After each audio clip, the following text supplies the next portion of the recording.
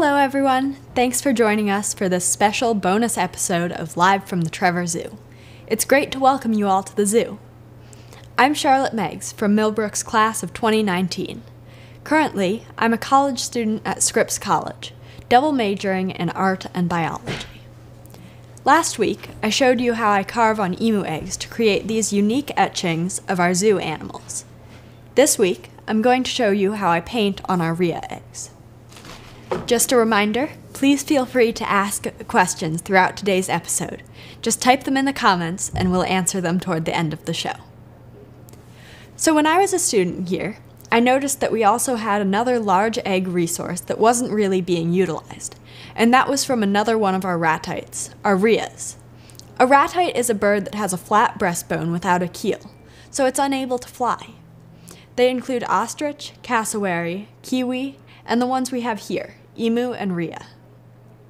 Interestingly, with emus and Rheas, the females lay the eggs, and then they are basically done. The males then do all of the sitting on the eggs, and once the eggs hatch, they do all the rearing of the chicks. This is somewhat unique in the animal world, as it usually is the females that do the rearing, or often with bird species, both the males and females take turns raising their young. Ratite usually begin to reproduce between 2 and 3 years of age. However, some birds lay as early as 18 months. Average egg production is about 40 to 60 eggs per year for ostriches, and 20 to 50 eggs for emus and Rheas. The egg is about the same size as the emu eggs, but since the shell is white, carving into it doesn't create any contrast, so any engraved drawings really don't show up. However, it does make a great surface to paint on, and that's just what I did. As Beryl Roberts' class of 2010 had started carving animals on the emu eggs, I started painting pictures of animals on the Rhea eggs, like this one of Billy, the baby black and white lemur. And that's something which I have now developed and continue to do here for the zoo. So let's have a look at what it's like to paint on one of the Rhea eggs. So here we are back in the studio. I have a Rhea egg here and some paint, so I am going to start working on painting one of these eggs. And my usual process with this usually starts with going through the Trevor Zoo Instagram and pulling up different photos on there to see if I can find one that I think would be a particularly good painting on an egg. And from there, I will send the photo over to my computer, where I have a larger version of it pulled up on my screen so that I can draw it from there. I usually start by sketching out in pencil on the egg whatever I'm going to draw. In this case, I've gone with a photo of Barry, one of the red pandas. So my pencil outlines usually start out fairly rough, but I try to get as much of a perspective as I can so that I can then follow the lines when I'm painting. The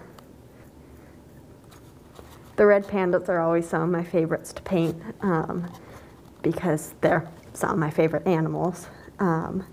And Barry is extra special to me because I've worked so much with her, especially in my research project. I've known her since my freshman year of high school. She was one of the first red pandas I met here. And I remember being incredibly excited my sophomore year, the first time she walked up to me when I came in to bring her her food. And I still have somewhere in my phone a photo of where I'd typed out how excited I was that I'd come in with the food and she'd come running up to come get it. I also really like painting because a lot of these animals have really pretty colors that can be hard to capture in just the engraving style of the emu eggs. And so I really like being able to actually incorporate some of that. Acrylic paint was sort of one of the first art mediums that I really did a lot of, and I actually, when I came here, I expected to go into more painting, and have that be the main art that I did. And by chance and my schedule not working out, I ended up in ceramics, which is how I got into that and ended up doing that almost all of the time. But I still love painting, and so this was a great way for me to be able to continue doing that, even while I had classes more focused on ceramics. Eggs are always an interesting medium for pencil because if you mess up, you can sort of wipe it off rather than using the eraser. Though, on the other hand, the eraser is also not as effective, so you kind of need to wipe it off. Probably one of my favorite animals in the zoo is Cyril, the red panda, who I actually just went and hung out with for a little bit. And he is just the sweetest animal, and he is incredibly old. He is actually just under a month older than I am, which is amazing. And that he's lived so far beyond a red panda's life expectancy. It's really incredible, and he's still just the sweetest little guy, and always is interested in saying hi, always is happy to get a craisin as a treat, and he loves hanging out with people.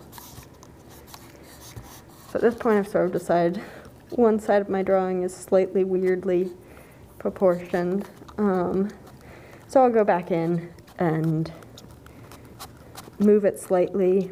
As you can see, erasers don't work quite as well on eggs as they do on paper. With the Rhea eggs, I initially wanted to do something with them because we have really boxes and boxes of them, and we were at least doing something with the emu eggs that we had lots of, but we've really had just these enormous boxes of Rhea eggs up on a shelf in the classroom, and we were doing nothing with them. My first plan was to try carving into them, which really didn't work because there's no contrast. And when that didn't work, I tried carving into them by drilling all the way through, but that was incredibly difficult to get any details and really didn't work very well because you could only do silhouettes. So at this point, I think I have my sketch about done, and I'm going to go in with the painting. I usually like to do sort of the biggest colors first, especially white, because I want to get down sort of a base color on here, because the problem with eggs is that they don't soak up paint the way a canvas would. I'm also going to get some black because those are probably two of the main colors, and I will mix a red of the correct shade once I get to more of the details. So you can kind of see on here how the paint doesn't distribute entirely the way it would on a normal canvas. There's a little bit of tendency for it to not be fully opaque. You can kind of see here. So you really have to lay the paint on much thicker than you would in a normal situation, or you can just do multiple coats. I like to do sort of a combination depending on what the area is. I will do either thinner and more coats or much thicker coats. So like in the ears, where I want some texture, I will generally go with a slightly thicker layer of paint because I can do that because it's all one color. But in her face here, I'll go with a thinner layer just to lay that base down, because I'm going to need to come in with a light orange color in the future for this face mask that they have.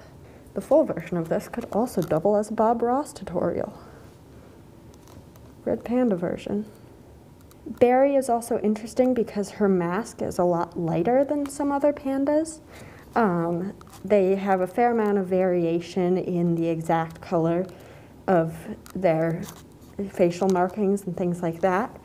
But Barry definitely has a much more white mask, and the orange in her face is much lighter. One fun fact is that there are actually 2 different subspecies of red pandas, which many people don't really know. I did not know until I started doing a research project on them.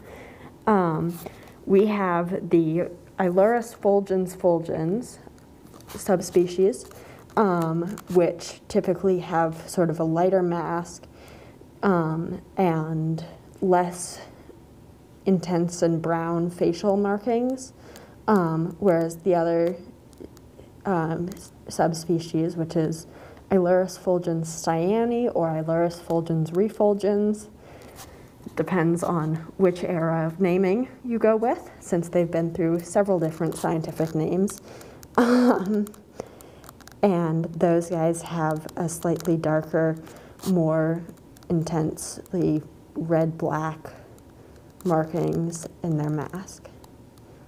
One nice thing about the sort of weird texture of an egg is that before getting to the stage of putting a clear coat over it, if you get a smudge of paint in the wrong place, you can actually just scratch it off with your fingernail, because the acrylic paint just forms sort of a layer on top of the egg.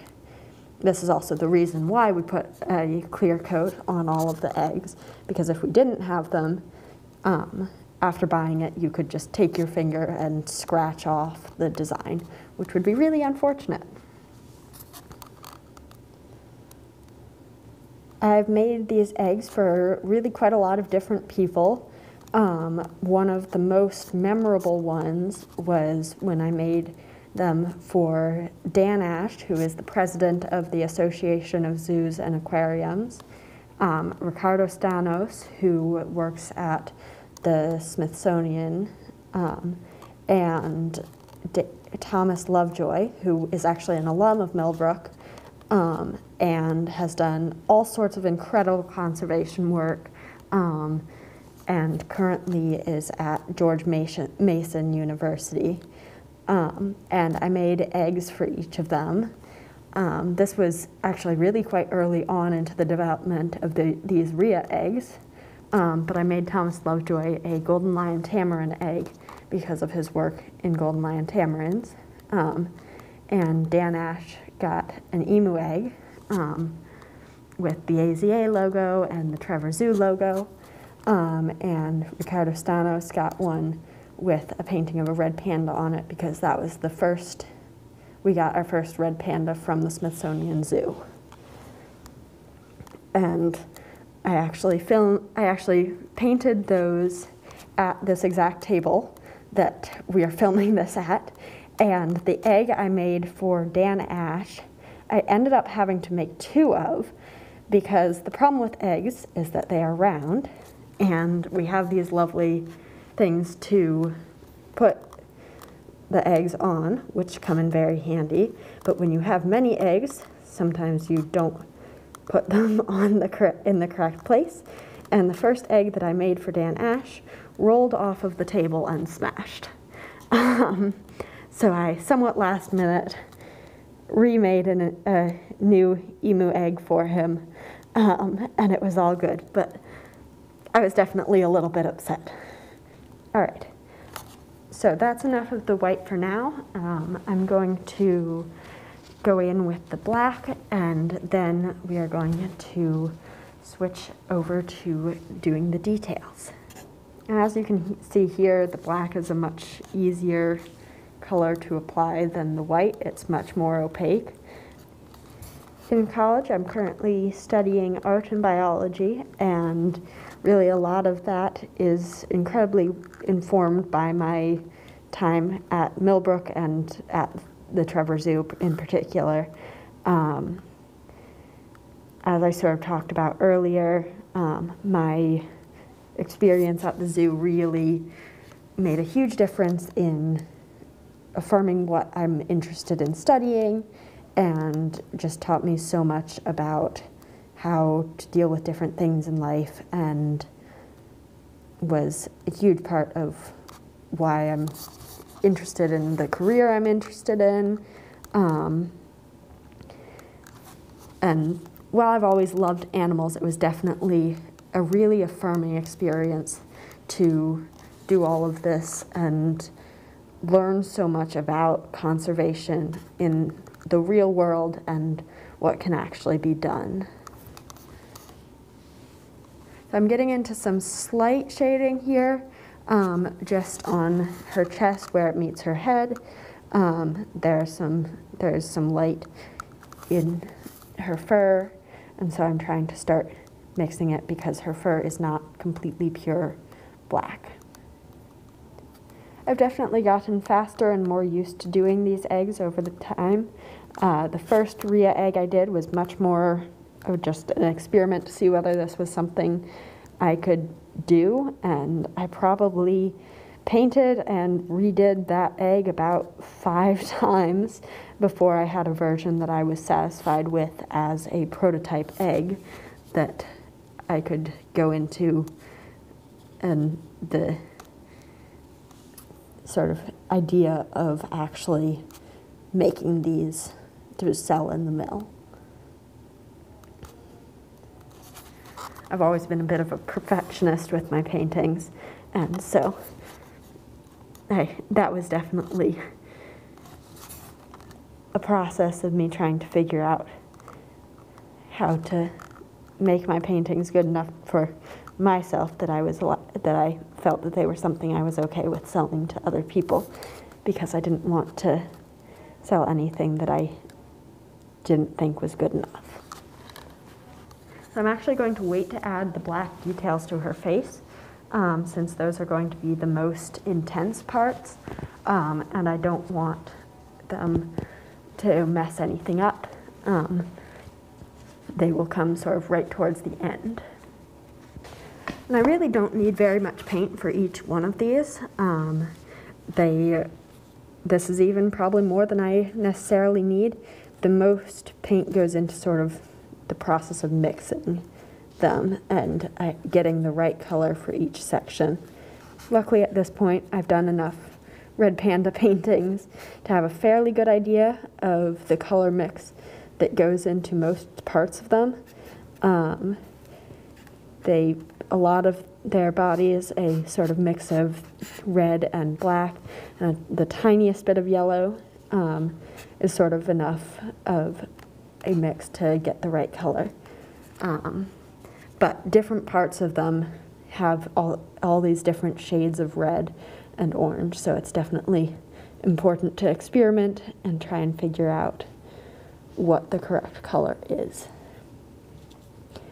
And also, different lightings will make their fur appear very different, and that's always important to factor in as well. I sort of joke sometimes that half the time I spend painting, I spend just mixing colors to get the right color, but it's kind of true. And so I usually do the first bit of this paint slightly on the messier side, because I know I'm going to come back through with like more of this white paint and clean up these edges where, for example, the red meets her mask, her white mask, because I want to have the white fur look like it's overlapping the red fur, because that's how it looks in real life. And so because of that, you sort of have to put down paint and then layer more paint and then layer more paint. I tend to like working with a really small brush, even on the slightly larger areas of her face. That's sort of just a personal preference thing. I tend to make pretty small paintings, which is one reason why eggs are fairly well suited for the art that I make, because they are, in fact, quite small. But I like doing a lot of tiny details and things like that to try and get as much realism as I can. Though definitely some of my art classes in college are pushing me to sort of expand beyond that realism. That's where I've mostly had my basis in. Some parts of their fur will also have a little bit of white mixed in, particularly if the light is on it. And so that's what I'm doing here, is there's this little bit of the fur on her back that's showing and that's in the light. These guys are so beautiful. It's no wonder they're one of our most popular animals. They're definitely one of the animals that caught my attention first when I came to the zoo, because I actually visited early on, right when we first had the baby red pandas. That was when I was in the process of applying to Millbrook, and I just fell in love with these little baby pandas because they were so sweet. So I'm going back in with a little bit of black paint here to sort of blend the black and the red together where they meet, because she sort of has a little bit of red that's under her face, but mostly it goes into black. I'm going to bring in a little bit of light here. This is one place where I can do this sort of scratching away. It just works. You can just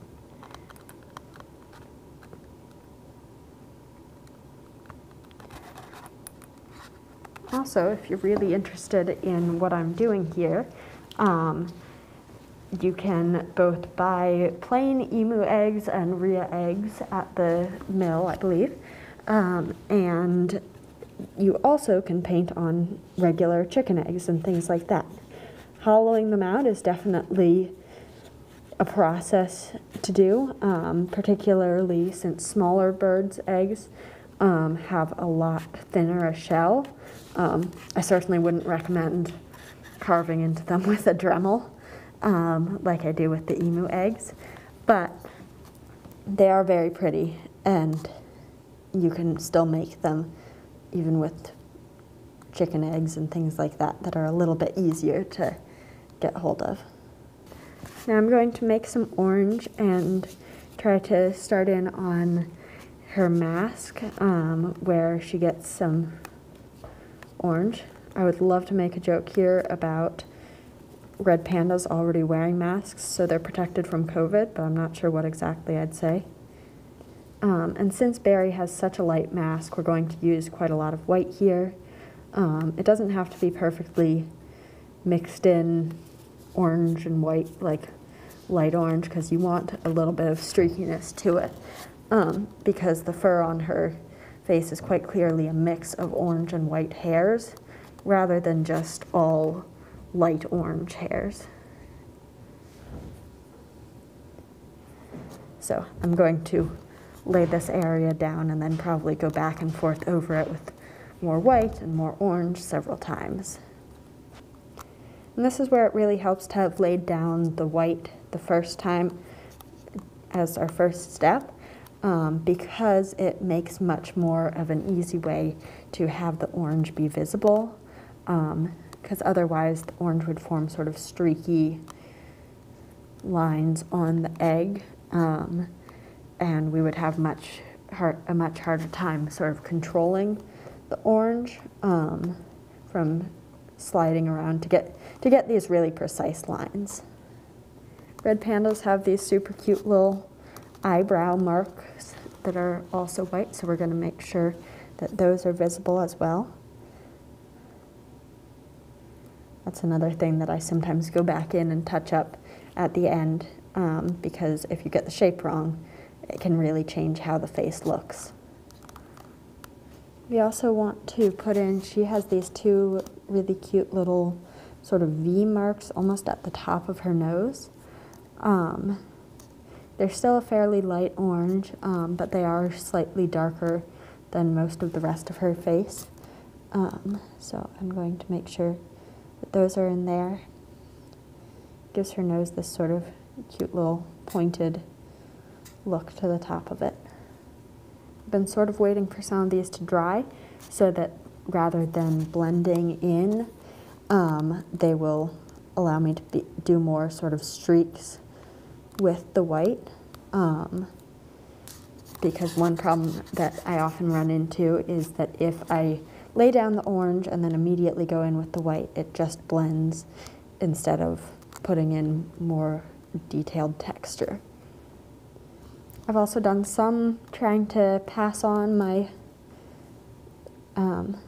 my egg painting to other students. So we also have some eggs available by Mary Zhang,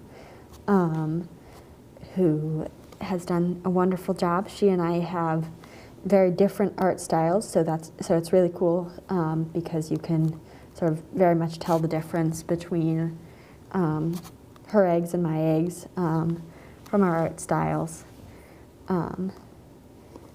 And I'm hoping this will be a continuing thing, just as the emu eggs have been, because it's a really fun project. Luckily though, well, the emu eggs I have a much harder time doing from home, since I don't have the full Dremel set up as easily. I would need to find a space that I don't mind getting covered in emu dust, or do it outside, which I can do during the summer. The Rhea eggs, I can take home a box of emu eggs and work on them in my bedroom, and then whenever I come back to visit the zoo, I bring some Rhea eggs with me for the mill. Red pandas also often have some slight little orange underneath their eyes, not quite as intense as the little blob I've just put there, so I'm toning it down now. But if you look really closely at photographs of them, they have this little bit of orange under their eyes as well, in addition to on the rest of their face. I've definitely gotten to know the features of a red panda very well since I started painting them. Now we're going to go back in with the white and touch up some of her cheeks here. Try and get some of the areas here to show that white overlapping the red on the sides of her face.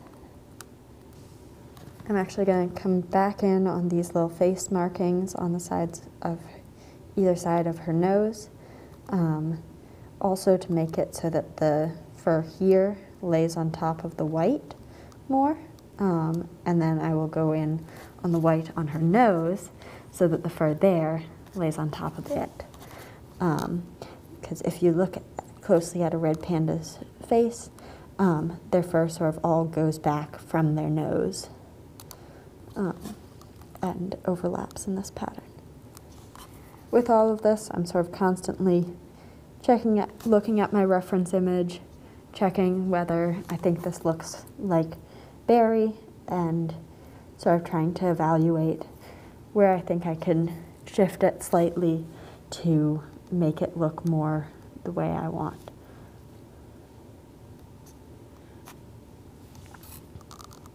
Painting's definitely an interesting process because a lot of the time that you spend is evaluating sort of how you can change something to make it look right. And most of the time when something looks wrong, it's pretty difficult to say for certain why it looks wrong. I actually may switch over to a different brush at this point. Basically the same brush, but just one without any other paint on it, because this brush has so much pink in it from doing the dark reds. And especially as I get into the last details, I want to be able to have good control over where colors go. Red pandas are also sort of interesting to me because they're incredibly cute, but when you look closely at them, they actually don't have a lot of the sort of typical, they don't have like the particularly large eyes that is sort of the classic cute animal feature. So it's definitely interesting that they're such an icon of cuteness, really. Barry, who I'm painting here, can definitely be very sassy sometimes. When I would come in to feed her and clean her enclosure, if her diet wasn't ready yet, and so I just came in to feed her before going to get her diet, she would often come up to the door right as I came in and look at me and wait for me to put a diet down. And if I didn't, she would sort of turn around and walk away in a huff, clearly very displeased with me for not having brought her her food. I also really got to know her and Zhu very well and Hope as well, during my research project, because I was going into the panda exhibit every day to collect fecal samples for a hormone assay, which is maybe a slightly gross job, but I came in every day to collect those fecal samples and also to feed Zhu craisins soaked in green food coloring. And the goal of this was actually to turn his poop green so that I could tell it apart from Hope's poop. The idea being that I would be able to get the correct fecal samples to detect the hormones in, because at the time I was trying to tell if she was pregnant. I started putting the black in her ears, which always looks a little bit strange until I put more white in it. Overall, most of this painting process is just a matter of going back and forth and patience as you try to figure out what needs to be changed, what needs to be done to make it look the way you want it to. And that's a lot of art for me, is just having patience and not just giving up until I'm satisfied with it. Her fur is also not perfectly white, so I'm adding a little bit of shadow in here, particularly on her chin. It's definitely in shadow, and I want to show that. Next, we're going to go in and try to do her mouth and nose. Their noses are always fun to do because they're really just little blobs. But they do have a fairly distinct sort of fading upwards on their nose, which I'm going to get to in a second. But I'm leaving it for right now so that I can get the rest of the nose just sort of a darker shade. But they have sort of the actual nose itself, and then above their nose there's an area where the fur is thinner, and it sort of forms a continuation of their nose that goes up. This part, it's especially important for the brush to be as fine as possible, because I want her little mouth not to be too big. And often, as I'm doing now, I will look at this and decide that it's actually not quite in the right spot. Normally, I can make these mistakes not on camera. I can just sort of mess one part up and go back and redo it and come back on. But this time you guys get to all see the process and see how I also make mistakes sometimes. So I'm going to cover this up with some white paint. I'll go back in later once it's drier and make it so that it's less gray, because right now the paint is still slightly wet, so as I cover it up it forms sort of gray paint, which is not what I'm going for. And while I wait for that to dry, I am going to try to work on her eyes, which I could do as just dots of black paint, but I'm going to use a tiny bit of brown because Barry does have lovely dark brown eyes. Red panda eyes are always a little bit difficult because they're so small. There's really not very much space, at least if you're doing a portrait on the size of an egg. There's really not that much space, but that looks about right. And I'm going to do the other one, and then I will come in with the brown.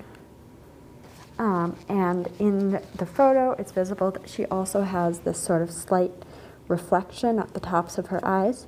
So I'm going to mix a little bit of gray and extremely, extremely carefully attempt to put this gray on just this top little bit of her eyes. And this is where you really need a steady hand, which I try to have, but with varying degrees of success. I think I'd like it a little bit lighter than that. And this eye has a little bit of extra light in it because of the angle of the sun in the photo. So I'm going to just put a little dot. So now that we've got those eyes finished, her nose and mouth still really looks quite strange. So we're going to come back in with some more white paint and fix this up. It's almost dry. Other areas will need touch-ups. I'm going to scratch a little bit away here.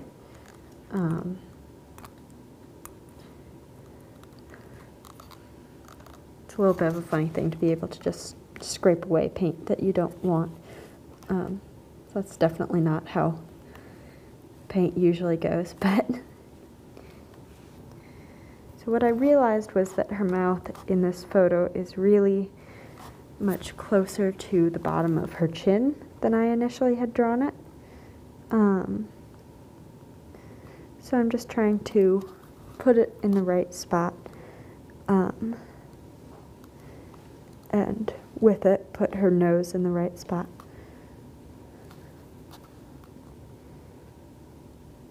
And this is the problem, because it's very difficult to get a fine enough line. One of the things I really like about acrylic paint, fortunately, is that you can just, if you mess up, you can just go over it with more paint and make it look like the mistake didn't happen.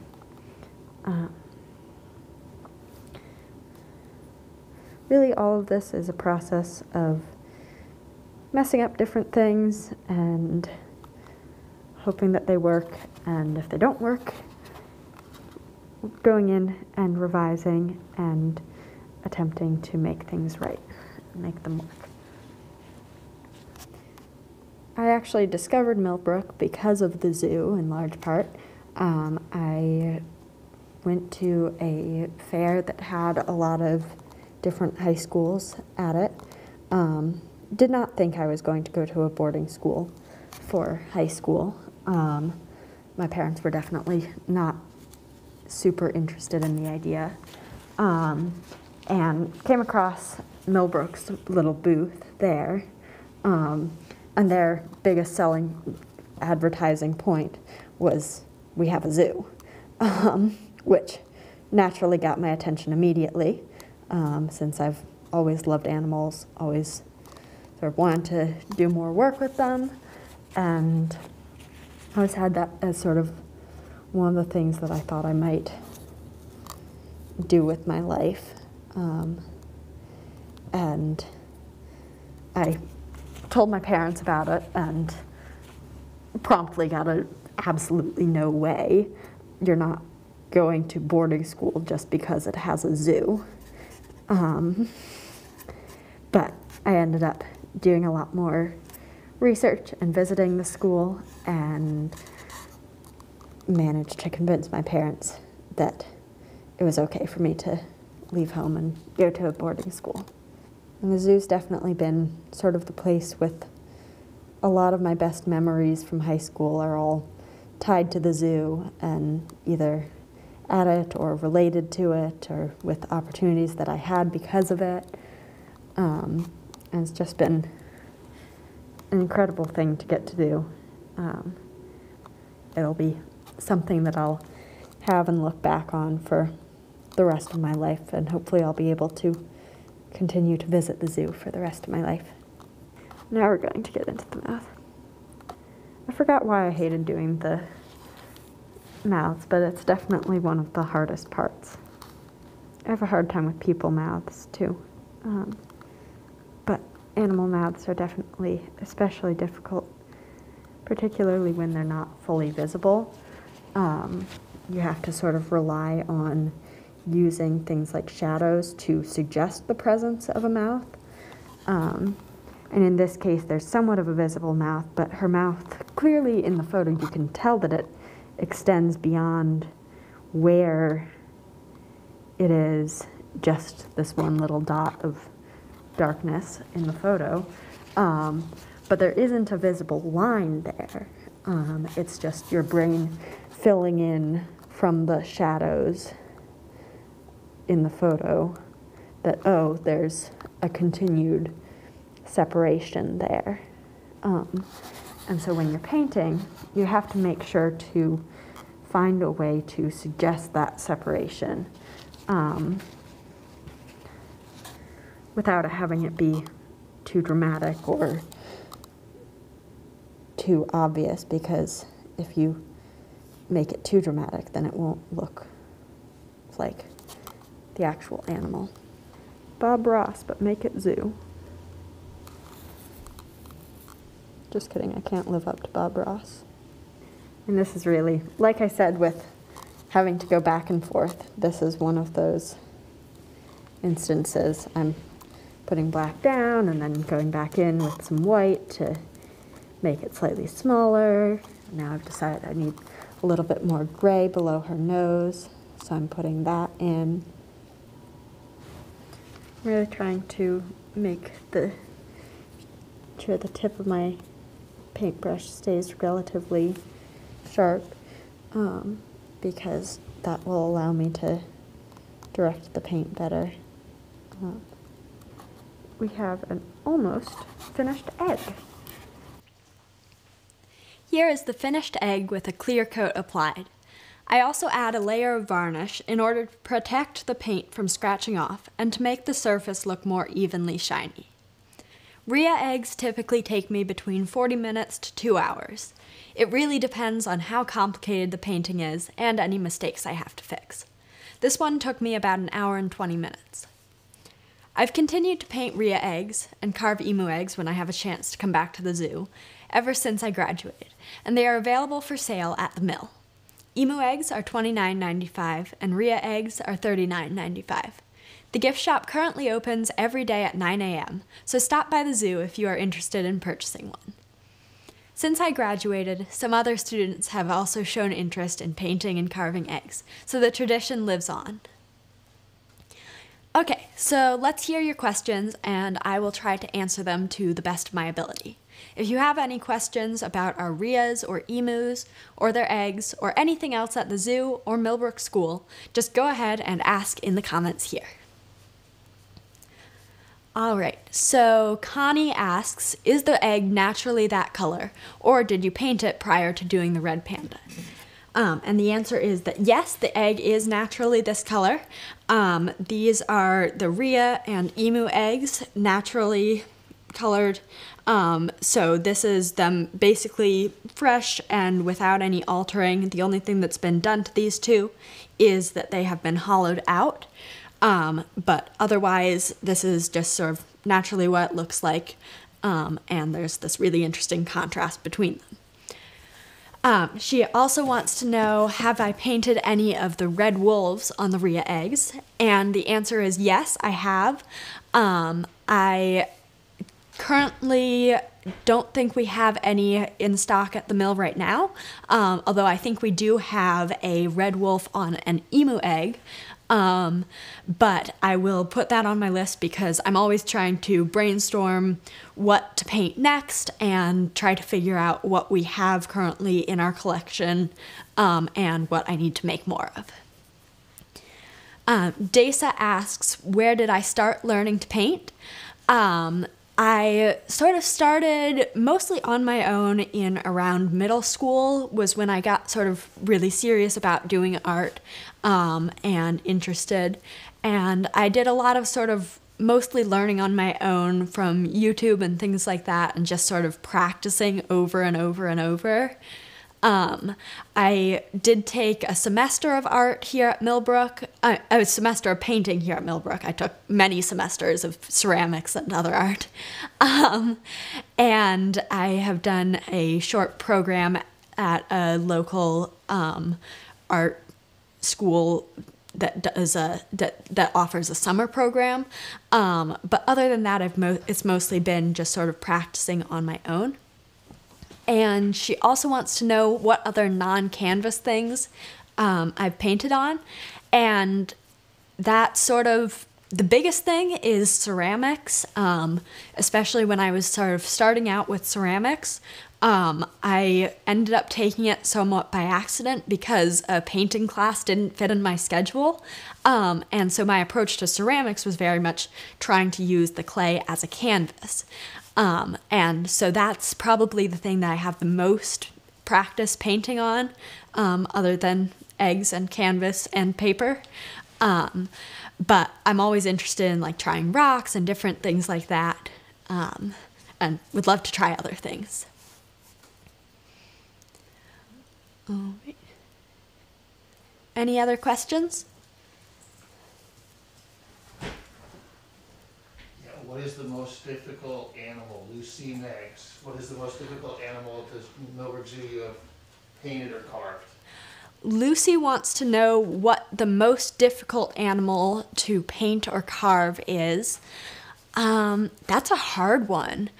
I always find that carving some of the animals that have super detailed faces and sort of intricate features is really difficult.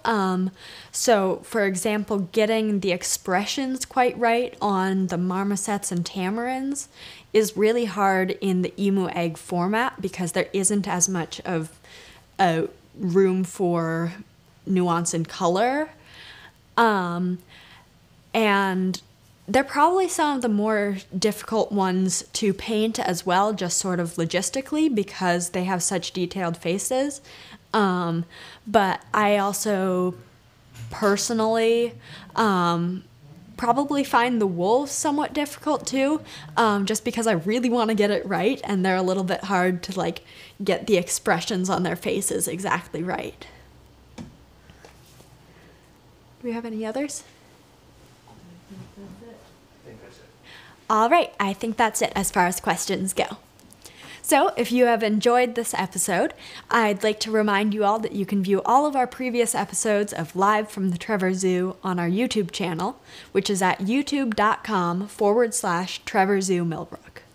And you can watch our streaming cameras throughout the zoo 24 hours a day at www.millbrook.org/Trevor Zoo Live. Thanks for spending part of your Wednesday with us. If you are in the area, please come visit us in person. It's easy to make a reservation at our website, which is www.trevorzoo.org. We are open every day. This is the final live episode of 2020, but we will see you again in 2021. We'll be back here live from the Trevor Zoo next month. Thanks for watching. Happy holidays to everyone. Merry Christmas, and have a Happy New Year.